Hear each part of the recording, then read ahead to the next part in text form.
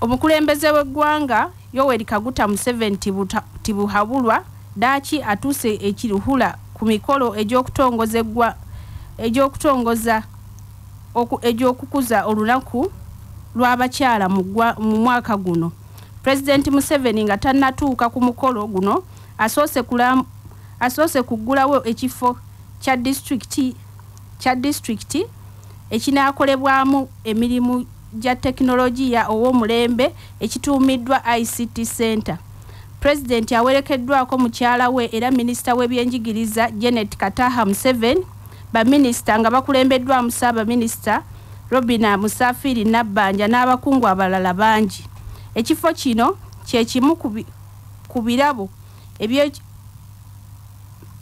eby'ebikujjuko eby'okukuza olunaku lw'abakyala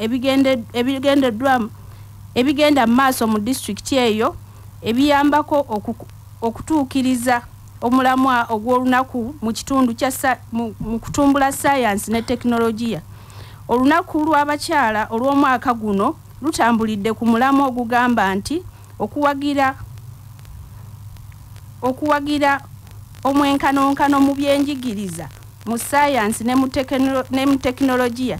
President Museveni bw'adwadde aggulawo ekifo agambye nti gavumenti essire litadde nnyo mu kutumbula sayansi. They once have tried, they throw her here, throw her there, but now I have introduced you to all these powerful people here now. That's number one. Now, number two, you have heard that the road, like the road development center of the lawyer. The lawyer is trained academically, law school, but before he goes to the courts, he must run the ticket to operate here. Would it be the same like for the doctors, the internship, a little bit like that? Like the doctors for internship, to get the practical skills here, you have had that. Mungeri yemu Ssaabaminisita wa Uganda Robina Musafiri Nabbanja asinzidde mu kisaawe kya Kaalo High School ewali emikolo emikulu n'ategeeza nti abakyala basaanidde okukozesa omulamwa gw'omwaka guno ku lunaku lw'abakyala okwekulaakulanya n'okweggya mu bwavu. You can advertise a cow and people get to see it quickly on social media and then lose money. We think with this we can develop ourselves squarely, and I'm telling you, on top of advocating for women, but we also have to show people that we can do what we are looking for. People thought Nabbanja will not do anything in that office. The first thing I think in the morning is that if we don't perform, if we don't serve Ugandans, the other women who are eyeing this position may not get a chance. They will say, what did they do when they were given this position? Mu kusooka President alambudde ennyiriri ez'abakyala abasirikale abayisizza ekivvulu era wabaddewo n'okujjukira abakyala abaaliko bye bakoledde eggwanga naye nga baava dda mu bulamu bw'ensi eno. Ng'abakyala bakuza olunaku lwabwe, abakyala abatunda ebyennyanja e Kamuunga mu Lwera bali mu maziga olw'amagye agabawambira ebyennyanja buli kadde ate nga mwe bajja school fees w'abaana. Omusasi waffe e Kalungu Nsubuga Muzaffaru katuwa ebisingawo. Abakyala bano ab'e Kamuunga mu Lwera abalaajana bakulembeddwamu Namatovu Mmire bagamba nti omulimo gwabwe omuli okuvuba saako okusuubula ebyennyanja mwe bajja ekigulira Magala eddiba saako okufunamu ekikumi ekiweerera abaana kyokka nti amagye saako abanene abamu mu kitundu kino babalemesezza obulamu. Ow'engabi ono Namatovu Mmire agamba nti amagye gajja ku midaala gyabwe mu Lwera ne gabakwata ate nga ssente ze bakozesa abasinga obungi kitawe ziba za looni. Bw'atyo ono kwe kuwanjagira bakyala banne abalina ebifo ebinene mu gavumenti bajje mu kitundu kino eky'omu Lwera bataase bakyala bannaabwe. N'agamba nti ekyewuunyisa ebyennyanja bye babakwatira biba bikulu. Tulina obuzibu bwa Wembule bajja ne basanga ebyennyanja bifa ku mudaala ne babitwala ku makaba gye tukaliya ne babitwala. Tetulina muyambi yenna, tulaajanye ababuyinza tebasobola tuyamba. Tukole tutya kati waliwo omwami omu yatawiyo oda eggulo okusanga ekyennyanja ku kkubo kyonna bakitwale kati fe abaana ffe tugenda baweerera naki nga school fees tuba tuzijja mu byennyanja wano fe abakyala babuddeyo nga tusobola okukolerera abaana baffe kuba abasajja tebasobola tuyamba tebatusobola tusasula school fees tusaba batuyambeko abo abatulugunyiza emirimu gyaffe batutaaseeko. Nanyanza Irene Mwebe ono nga ye kansala omukyala akiikirira ekibuga ekyeruka ku lukiiko lwa disitulikiti y'e Kalungu mu kwogerako ne rediyo y'obujjajja Kavumbeeza Mikutu ategeezezza nti tebagenda kukkiriza kunyigiriza abakyala bano nga bba abakulembeze n'agamba nti abo abatulugunya abakyala bano ate be basinga okwenyigira mu nvuba emenya amateeka. Ng'omukulembeze ndi munakuwavu nnyo bwe kiba nga ddala gavumenti ensonga gy'eriko yakulwanyisa nvuba mbi n'obwennyanja obuto abakyala bano ku lunaku lw'abakyala abayimirira wano ku luguudo Kamunga ne batunda ebyennyanja byabwe nga bikalirire nga binene lwaki abasirikale bawambanga ebyennyanja by'abantu ate nga bawamba ebitali biki bituufu bawamba ebyennyanja ebikulu bannange nkowoola gavumenti muveeyo mukwate ku bantu abo. Ku lwa CBS rediyo y'obujjajja Nsuubugamuza Faalu e Kalungu mu Buddu. Bo abakyala mu bitundu by'okumyalo mu disitulikiti y'e Buyikwe olunaku lw'abakyala we lutuukidde nga bakulukulumira gavumenti olw'okuteekawo embeera gye bagamba nti ebalemesezza okukola emirimu gyabwe mwe baafunanga ensimbi okweyimirizaawo nga mu kiseera kino n'abaana baabwe tebakyasoma. Omusasi waffe Ssebwami James Kitagwen Kagatuwe. Abakyala bano bagamba nti baali bakola emirimu gamba nga okalirira ebyennyanja n'okwanika mukene nti era muno basobolanga okufunangamu ensimbi ezabasobozesanga okweyimirizaawo ne baweererako n'abaana baabwe abasajja be baabalekera nti naye amagye gabalemesa okukola. Tetuli basanyufu olw'embeera emirimu gye twali tukola egy'okukalirira okwanika mukene abasirikale baagitulemesa. Ffe twali tweweererera abaana baffe mu buli kimu tuli bannamwandu ffe twebeererawo naye emigongo egitukubwa mingi nnyo kale tuli banakuwavu ku lunaku olwaleero. Mu mbeera y'emu bano bategeezezza nti n'ensimbi za gavumenti ez'enteekateeka ezikwekulaakulanya ezitali zimu bo bakoma mu kwewandiisa na kuziwulira naye tebazifunako. Tetulabanga ku ssente za gavumenti tetuzifunangako tuziwulira buwulizi mu bantu nga bazoogera naye ffenna tetuzifunangako. Twewandiisa mu bibiina naye tetufuna tebatuwa. Tetulabayo kavaayo. Ku lwa 88 akatonyeze 8 CBS radio ey'obujjajja nze Ssebwami Dennis e Buyikwe. Manya obuvuna obuddo obw'eddembe lyo tonyigirizibwa ddembe lyo ery'obwebange. Ddembe lyo ery'obwebange nga tujjukira olunaku lw'abakyala bannamwandu mulina eddembe okusigala mu nnyumba gy'obaddemu awatali kutaataaganyizibwa. Katuwulire omukugu omwami Looya Kasole nga tulambulula ekigambo kino. Akawaayiro namba 26 ak'etteeka erya Succession Act kawa eddembe erina mwandu okusigala ng'abeera mu nnyumba gy'abadde abeeramu ne bbaawe era ennyumba eno tebalibwa mu by'obusika oba teyinza kusikirwa muntu mulala okuggyako nnamwandu era singa omuntu yenna aba agezaako okumuwa evictim oba okugubamu mu nnyumba eno abaziza musango era singa omusango mukamuvye asobola okuwenga siya bukadde 3 oba okusibya emyaka gitasooka myaka 7 oba okuwa byombi. Poliisi y'ejjinja eyitiddwa bukubirire okukkakkanya abayizi bakiira college boutique ababadde batandise okwekalakasa nga bawakanya okubawa omukulu w'essomero omujja Paulo Mwongeza gwe bateetaaga. Omwogezi wa poliisi mu kitundu ekyo Mubi James agamba nti boogedde n'abayizi ne bakkakkana era n'alabula abaasomerako mu ssomero lino okukomya okukuma mu bayizi omuliro.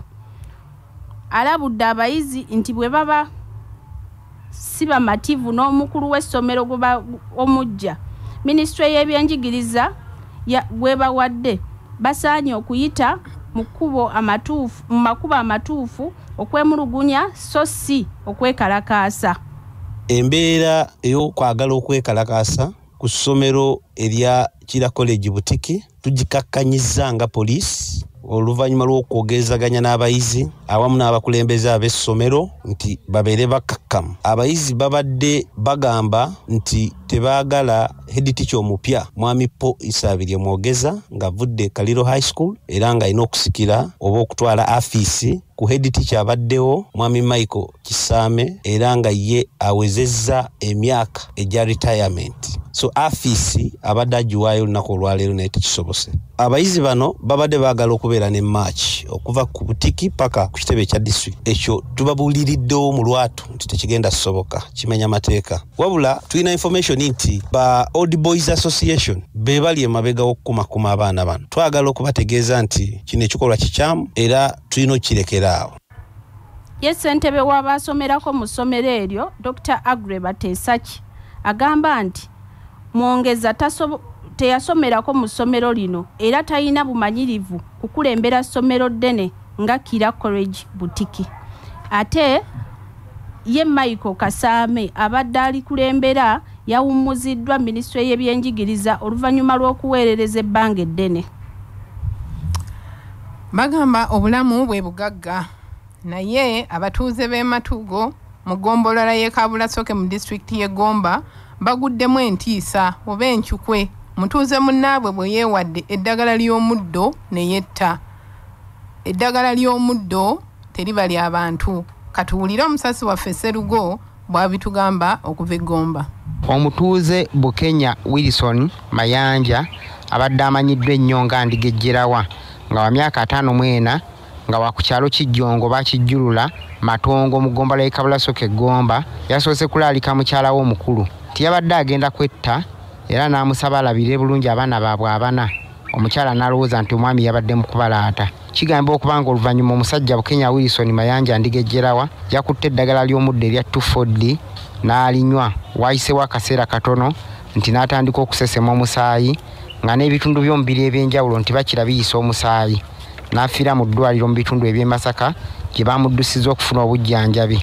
Omugenzi oyo abadde mulimi ng'alina n'omusiri gw'emmwanyi kyokka abatuuze b'e Matongo mu Gomba nga bakulembeddwamu kansala w'omuluko ogwo ku lukiiko lw'eggombolola y'e Kabulasoke Nnaalongo Nsonyiwa Ruth Kabiite bonna basobeddwa nga tebategeera kyamuviiriddeko kwetta. Omugenzi Ndigejjerawa abadde alina abakyala 2 nga bonna abalekedde abaana abato 7 okuli n'abayonka era mukyala muto Nassazi Harriet asabye abazira kisa nti bamudduukirire olw'okuba bba amulekedde abaana ate nga talina waakulima nti olw'okuba bba oyo kati omugenzi yamugoba ku kibanja kwe yali alimira ne mujja we mukyala mukulu. Ku lwa CBS nze Patrick Serugo. Obulamu bwe bugagga kutuusibwako Amref Health Africa. Mu katundu kaffe obulamu bwe bugagga tukuleetedde omubaka omukyalo wa disitulikiti y'e Mubende era omusawo omutendeke Hope Grania Nakazibwe nga nnyonnyola ebireeta omusujja gw'omubyenda. Ekimuleeta kibeera kulya bintu ebirimu obukyafu. Abantu kye balina okufubako kwe kulaba nti ebintu mwe baliira, ebintu mwe banywera, engalo zaabwe zitukula bwe baba bagenda okulya. Omuntu afubenga nnyo okunaaba mu ngalo bw'oba ogenze mu kaabuyonjo. Omuntu waba amaze okulya era anaabe mu ngalo kubanga bw'osigaza ebyokulya mu ngalo enswera zijja kuva gye zivudde ewakyafu zijje zikugwe mu ngalo. N'ebintu byokka bye tukozesa bye tuliiramu bye tunyweramu bibeerenga nga byozebwa ate bwe bimala okuwozebwa bihanikibwe bulungi biggweko amazzi gali kubanga ebiseera ebisinga amazzi ge tukozesa tegaba mafumbe mu kwoza ebintu. Amawulire g'ebyemizannyo mu mawulire gaffe agakya Basafama gakutuusibwako Modern Tea amajani agajjudde obuwoomi n'eddekende nga buli anywedde ku caayi waago asigala agatendereza. Modern Tea gali mu bika omuli aga vanilla, ntangawizi n'ekisubi era gasange mu maduuka ne supermarket zonna. Modern Tea your best choice nga bali wamu ne Kemusa Kindergarten and Preschool Ndejje Kanaaba essomero eriri ku musingi gw'Ekiyisiraamu ate nga basomesa bulungi ne Quran nga bali wamu ne pikipiki TVS HLX CC 125 epakasa era gyeyune okuva mu Yuvraj ebbanda. Ssentebe w'olukiiko oluteekerateekera empaka z'ebika bya Buganda ez'omupiira n'ebigere n'okubaka Katambaala Alhaj Magala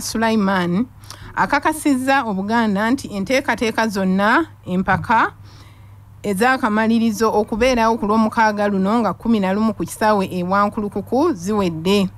Mwami Sulaimaani akakasizza nti ku mulundi guno balonze enteekateeka y'okusanyusa abantu ba Kabaka n'abayimbi okuli Misa Kisemakula ow'ekika ky'Olugave, omwami David Lutalo ow'ekika ky'Endiga. Era munzikirize ntwala omukisa gwe gumu okutegeeza Obuganda nti ku lunaku olwo tulinamu enteekateeka y'abayimbi ab'okusanyusa abagenyi. Era tumaze okwogera ne Misa Kisemakula agenda kuweebwa akadde akamala okulaba nga asanyusa abantu ba Kabaka banajja ku lunaku olwo. Nsuubira nti ne David Lutalo ku lunaku olw'ensonga nti yeddira Ndiga naye ajja kuweebwa obudde era mujje nga musuubira nti tulina abayimbi ku lunaku olwo Misa Kisemakula ne David Lutalo okusanyusa abantu ba Kabaka. Mu mupiira ogw'ebigere ow'Olugavu Tegokutu kubanga Olugave lwakuttunka n'Endiga ate omupiira ogw'okuwakanira ekifo ekyokusatu Ekkobe linadde okunywa n'Effumbe. Mu mupiira ogw'okubaka Engeye ejja kuttunka n'Emmamba Gabunga ate omupiira ogw'okulwanira ekifo ekyokusatu Olugave lwakuttunka n'Ennyonyi Ennyange era nga okuyingira mu kisaawe ewankulukuku buli omu ajja kusasula omutwalo gwa Uganda gumu ate emitwalo 2 eri abayizi bajja kusasula 15,000. Twongera okubeebaza abatuwuliriza nga tumaliriza amawulire tulinayo akalowoozo kansooke ne munnange abawe akalowoozo ke. Akalowoozo akange nga omukulembeze ate ku lunaku luno olw'abakyala njagala kukubiriza bannayuganda ffenna naddala mu kiseera kino nga tuyina abaana abawala bangi abazaala mu kiseera kya COVID. Nze bwe nali ntegeka olunaku olw'okujaguza ennaku 16 eza activism, gender activism mu Butambala district, nafuna omuwendo gw'abaana abawala bangi abazadde baana bannaabwe naye nga tebalina mwasirizi. N'olwekyo akalowoozo kankandibadde kagamba nti tunoonye bwe tuyamba ku baana bano okulaba nga basituka nabo batandika okulabirira baana bannaabwe, tuleme balekerera kubanga mu nsi bataayaya butaayaya. Waakiri bwe tuba tujaguza olunaku lw'abakyala nabo babeere kitundu kyaffe nti nabo balina we batuuseeko wakati mu Uganda etambula.